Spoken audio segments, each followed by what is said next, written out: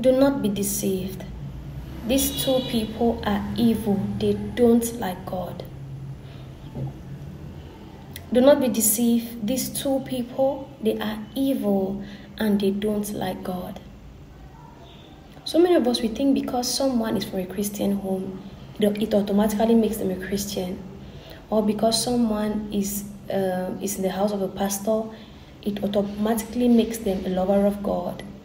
Or because someone is a churchgoer, a religious person, they go to church every day, it makes them a lover of God. No, not necessarily. It doesn't. Because someone is from a Christian home does not necessarily mean they are a lover of God. No. You remember there are these two people. You have to be very watchful. Okay, I pray that you have the spirit of discernment to be able to discern these things I'm talking about. Remember Phineas and what's the other name? Hophni. Yes, Hophni and Phineas. They were the sons of the great prophet Eli. They were the sons of the prophet Eli, and yet they were evil. They were even seducing the people of God, the daughters of God, to sleep with them. They ate the sacrifices that was meant for God. They were evil, sons of the prophet, but were very evil and mischievous. Do not look at the surrounding circumstance of someone's life to dictate who they are. Know them for who they are.